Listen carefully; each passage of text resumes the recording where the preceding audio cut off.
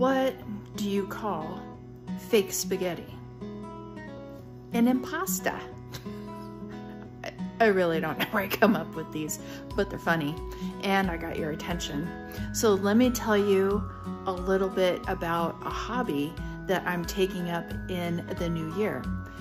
Kind of like baking, but not really. So I'm going to learn how to can this year. And the first thing I am going to try is to make my own vanilla. Right, so super simple. Let me show you. So you take 100 proof vodka, bourbon, or whiskey. I'm gonna try vodka. And then you take these vanilla beans